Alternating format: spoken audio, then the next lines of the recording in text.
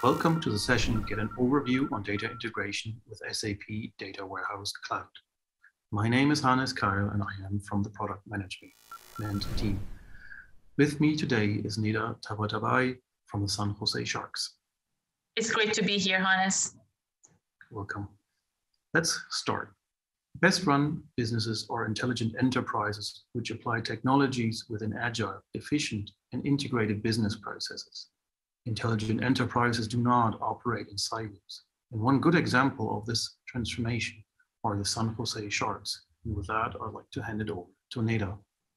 Thank you, Hannes. I'm Neda Tabatabaie. I'm the VP of Business Analytics and Technology with Shark Sports Entertainment. Our organization is best known for the San Jose Sharks, our NHL team, but we are a lot more than that. We also have the San Jose Barracuda, which is our AHL team or the farm team to the Sharks. And both teams play out of the SAP Center, which in addition to hosting Sharks and Barracuda, they host a lot of other events, including concerts. A day like today, we have Disney on Ice, we have family events, we also have tournaments like NCAA and Monster Jam. In general, the SAP Center on average hosts around 170 events a year. We also own and operate 3 ice facilities across the Bay Area, including Sharks Ice in San Jose, Sharks Ice in Fremont, and Oakland Ice. Sharks Ice is also where the San Jose Sharks practice, and that's an area that we're expanding right now. There's a small arena that's going to be built in there for the San Jose Barracuda with 4,000 seats capacity. Of course, we also have a nonprofit wing, the Sharks Foundation, which since its inception has donated $17.3 million and more to Sharks, to the Bay Area nonprofits and community organizations. A little bit on some of the challenges in our business. Sports industry is quite an interesting industry. It's almost like 3-4 different businesses in one business.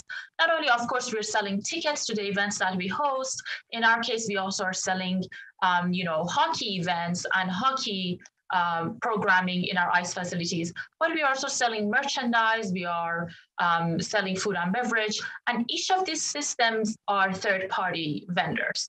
So you end up working with a lot of systems, that some of them are even legacy systems, and each of them are managed by a completely different organization. In our case, our ticketing partner is Ticketmaster. A lot of other teams also work with Ticketmaster, but there are also third-party vendors that sell us on food and beverage. The POS system and all the back-end infrastructure for those organizations are completely different. And then there's also, as I mentioned, the merchandise in addition to online retail. Then, like any other business, we also have business platforms, from our HRIS system to our finance systems. The challenge we face is we have all these different systems with multiple different platforms and backends, and it's expensive and almost sometimes impossible to integrate these projects together and bring the data in a meaningful way together because of the different platforms the systems are on. So you end up with silos of data, multiple different systems that the users have to go to get the information that they need, and really not a meaningful understanding of what your customers and even sometimes your employees are experiencing. As an example, a VP of operation has to go to one system to get the parking information when an event is happening, has to go to another system to understand what the attendance metrics are in the building as an event is going on. He gets a report from our retail partner, he gets another report from our food and beverage partner. And there are actually cases that somebody's sitting there typing in information in an email to send it to a group of people. Not only people are getting this information late, it's also a lot of manual work. So what we were working towards is we were trying to find out if we can actually unify this data for ourselves. But again, we are a very small organization with a small team of IT and BI professionals, and we have a lot of projects that is going on. So spending a lot of money and time on a big data warehouse, which is typically a traditional data warehouse, has not been possible for us in the past few years. Till we started looking at SAP's Data Warehouse Cloud. We started doing a beta project last year, and very quickly we realized that this is going to be a very different experience for us. We were able to establish very quick integrations and bring some of the data that we were looking for very quickly together in a meaningful way, and we already have a few reports at the door that I'm going to maybe give you an example of one of them. An example is an email ROI report. Sounds quite simple. Our email system is SAP's marketing cloud. And as I mentioned, our tickets are sold through Ticketmaster. bringing these two data sources together has been very, very difficult for us. But now that we have integrated these two data sources in our SAP Data Warehouse Cloud, and this report is actually done in SAP's Analytics Cloud, it's very easy for us to see what is actually, if an email campaign is going on, what is actually doing, how the customer responding, and how many tickets are getting sold. In addition, what is really important to understand what is not working, so then we can optimize it and relaunch it and service our customers better. There are many different examples. One of our data sources is ParkUp, which is our parking partner. That report is actually already out. But as you can see, we not only have internal data sources, which are mostly SAP systems, from SAP Litmus to SuccessFactors to S4 and Marketing Cloud, but also third parties, similar like Ticketmaster and ParkUp. What we have right now is, again, bringing all this data together in a meaningful manner. We have a long roadmap that we are working through, but already we are seeing a lot more, and not only employee experience improvement, but we are also seeing a lot more efficiencies, and we can react in a more real-time manner to what's going on with our customers and fans and our employees. I'm going to pass it on to Hannes now, who can take you through more of a technical background of this product. Thank you, Neda. And that is a very typical example where we need to integrate all kinds of sources. And Data Warehouse Cloud offers you already a variety of very specific connections, as well as some generic connections and connections to storage locations where you can load the data from files, as well as connections from partners like Verity and Precoq. And we continue to extend the number of connections continuously. And for that, I would like to invite you to have a look at our Roadmap Explorer, where we'll continuously update the upcoming and currently released connections. Just to mention a few which will come this year still is the secure FTP, where we can integrate into local files, for example, file shares on your laptop, to integrate into that. And on the generic connection type, we are working on the REST API parts, so that you can basically connect to anything that offers REST connections. Let's have a little bit of a look at the architecture. SAP Data Warehouse Cloud leverages SAP technology, and for the remote tables, we're using the SDI Smart Data Integration technology, and as well the SDA Smart Data Access technology to access remote systems. And on the data flow, so the ETL side, if you want to process, we are using the data flow engine from DI and DI Embedded. We have simplified that to have a quicker turnaround time here. What we want to connect on-premise as well to cloud systems, and especially if the on-premise systems are in a secure network, we need a bridge into the network, and for that, we are using the DP agent technology from SDI, as well as the cloud connector for SDA and our data flows. And how simple it is to create a connection, I would like to show you in our system on the example of a HANA connection. Connections are created inside of spaces. For that, I go into the space management, select my space that I have, and I find the connection tab for it. Here we see the two connections I have previously seen, and I can simply validate these connections with the validation button. To create new connections, use the plus button and get a selection of the different connection types we have, whether these are partner connections like the Precoq, where you need to have a Precoq account, or direct connections like the Athena we created, maybe generic JDBC connections where you can upload the drivers for, or for our case, now let's use a HANA connection. The HANA connection gives me basically everything I need in order to connect. I need a host, a port, and the user credentials in order to connect to the database. And it shows me which features, the remote tables and data flows, are available or enabled in this case. And they're both enabled because we do not need a cloud connector to connect to a HANA cloud database. We can simply reach it directly. This will dramatically change if I switch to an on-premise database. I need to provide a host and a port. And as the host is not reachable through the internet, as it does not have a public domain, it is only reachable through a tunnel. And Therefore, we need for data flows to enable the cloud connectors. And I see the data flows are enabled, but the remote tables are still disabled because I also need a DP agent in order to connect the SDI remote tables against that.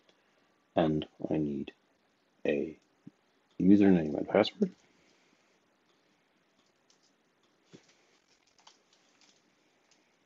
That is all that is required to connect.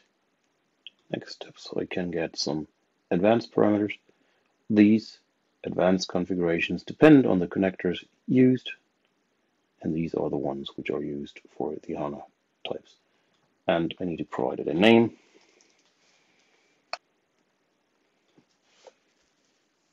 And I can create the connections with that. And as simple as that, I have created a HANA connection. As you can see here, there is currently no active real-time replication into that connection.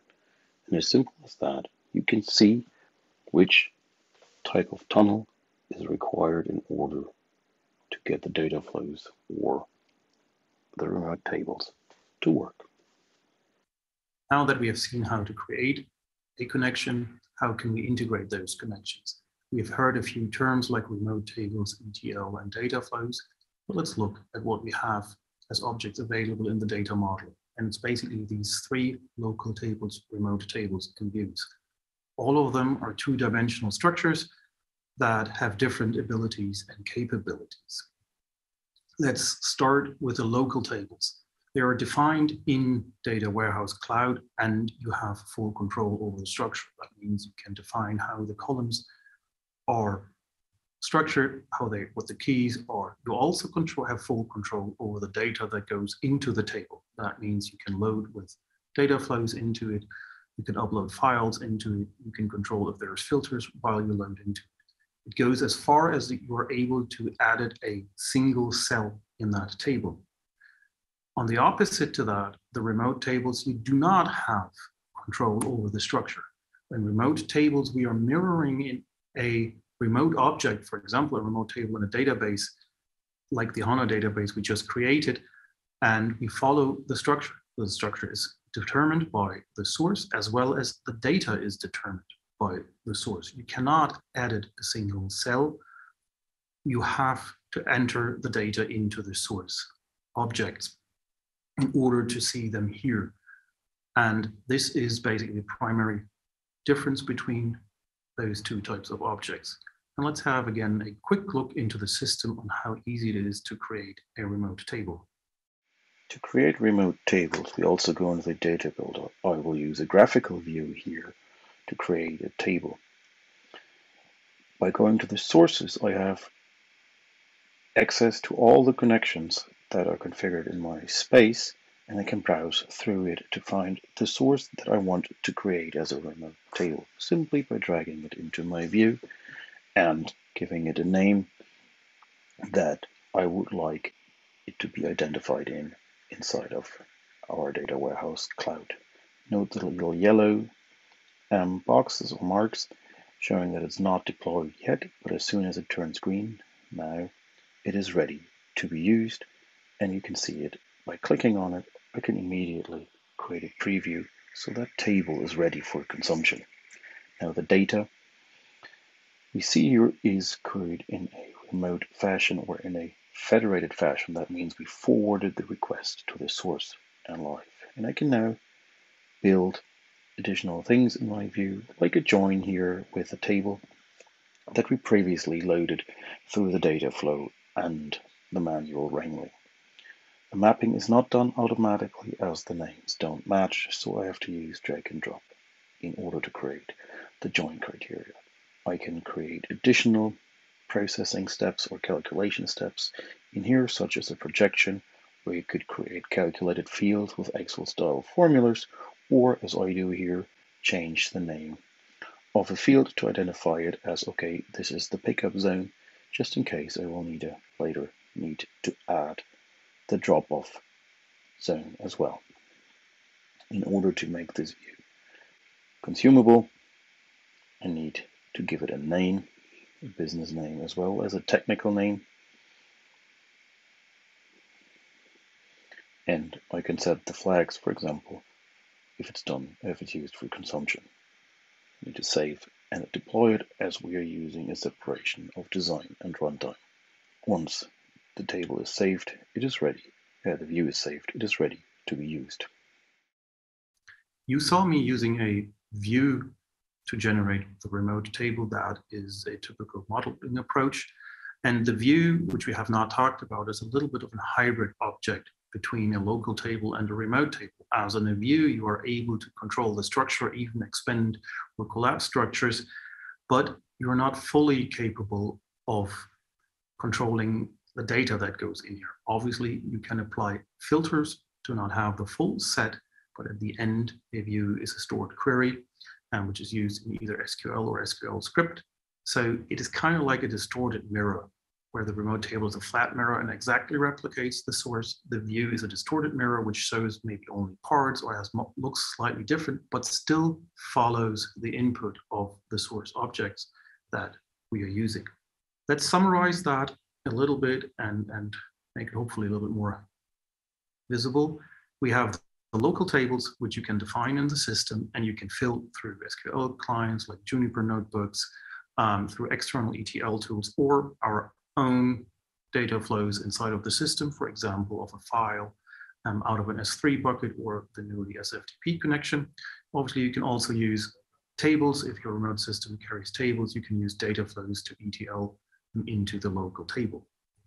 The remote table you see here slightly grayed out a little bit. That is to symbolize the mirroring of the object, just points at a source object, and every query we are getting towards the remote table is passed on to the source, and this is symbolized by this yellow federated access connection. And if we design a view, similar like we just did, you have the ability basically to consume that remote table and also, for example, join it with the local table. If you see this type of picture, there are potential problems in here when using these types of federated connections, and problems can occur on the source system side that a source system is not sized to handle the amount of requests coming from a reporting solution, or the amount of data that has to be transferred between the source system and remote table, and with that the DWC is too large, and with that would push the answer times into non-acceptable levels. It might not be sufficient. And especially when you join in other source systems, you add additional logical complexity to it. That is why we have provided a very simple way of accelerating that by creating a table replica.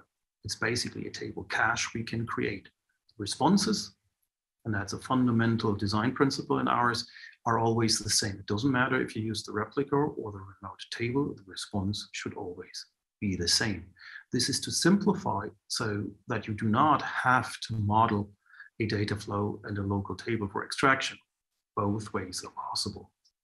Since similar performance problems can occur on the views, if you have very complex views, if we have cross-system joins, or very deep views that require a lot of resources on our system, we have the ability to similarly create a replica out of it and use that as a cache towards the consumers of this view, so that the answer times will be accelerated very significantly. To complete the picture, we can also use data flows as a staging tool, similar like what you are familiar with in BW with transformations and DTPs if we need to stage data between two local tables. Let's have a look how easy it is to switch on a table replication in the system. We are going to start out with the view we previously created, and we have the taxi trips table in the Athena database, and I'm going to generate a preview for that where it selects the top 1,000 records out of that table and displays me fairly quick an answer. If I do the same thing on the view, we see that it refreshes, but it will take way longer. How much longer? That we can see in the data integration monitor. If I click on that and choose the remote query monitor, I can see what is happening. The query I just sent for the preview of a top 1000 record took about a second to get the 1000 records, and the connection is closed. And I see up here currently the preview that I just requested data for, that is still running.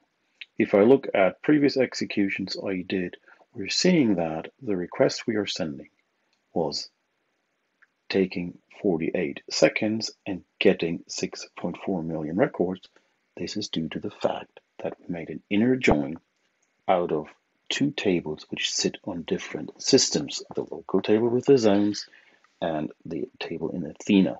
And since there's no possibility to push down the join, the system had to execute the inner join first with all data, and because the inner join acts as a filter, and only on that result set the top 1000 can be applied, and therefore it needs to pull anything.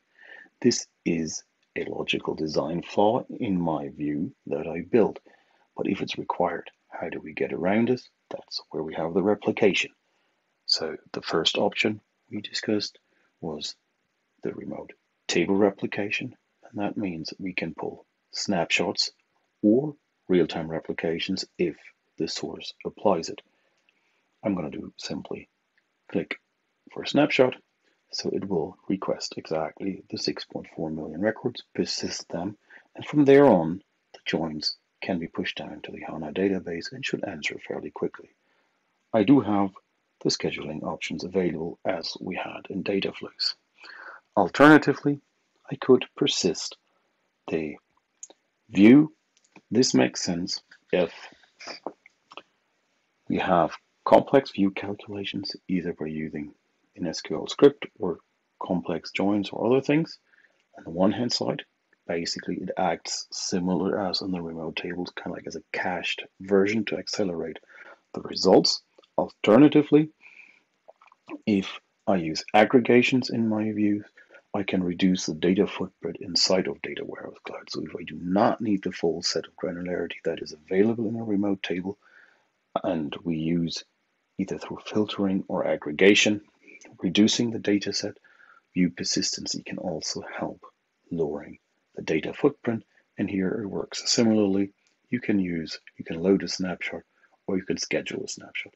You can always go back to the virtual access, and hopefully the request is done so that we can see here in the remote table monitor, yes, the data is replicated, and you see that the access changes to replicated snapshot, so it's no longer reading from the remote source.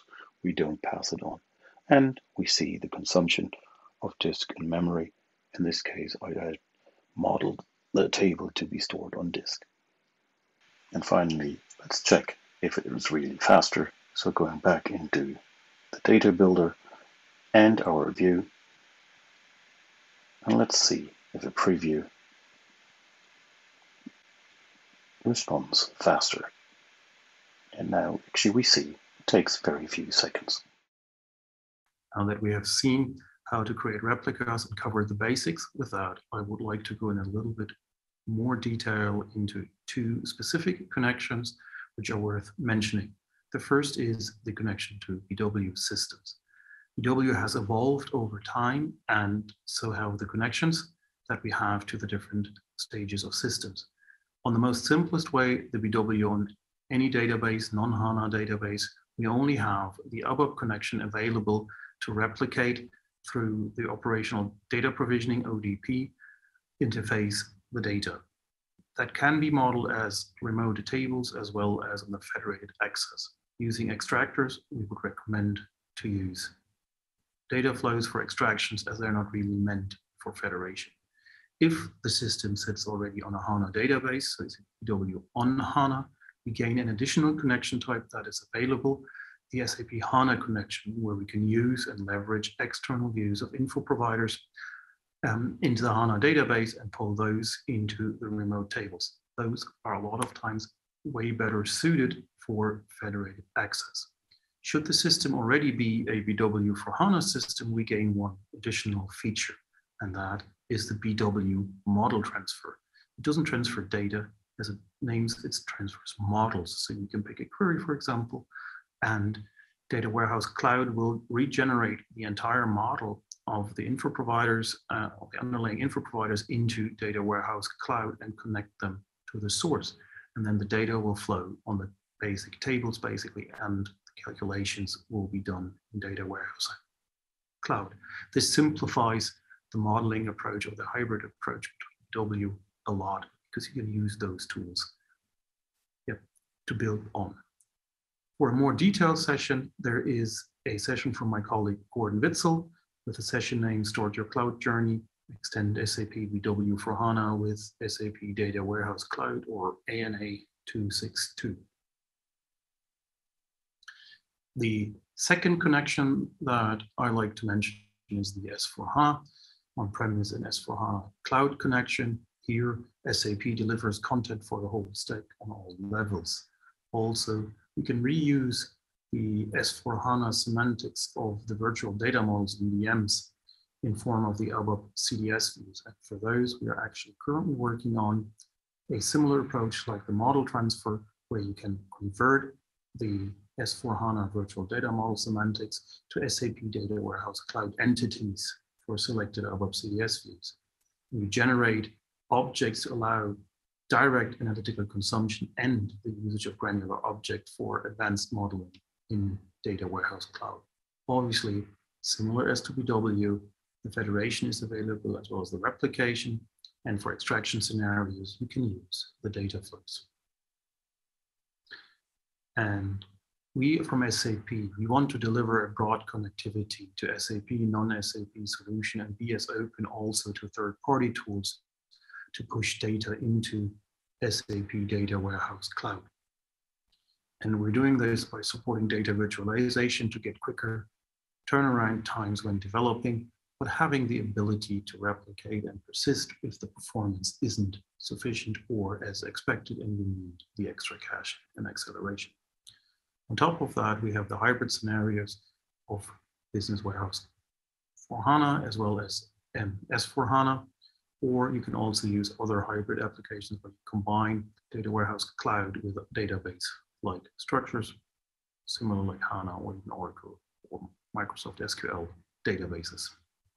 With that, I like to conclude this session and point you at the use case factory, and here specifically the use case of efficient model data in federated queries across SAP S4HANA, SAP BTP, where SAP Data Warehouse Cloud is a product of, and AWS, because that is also something that matches the scenario described by the sample say sharks.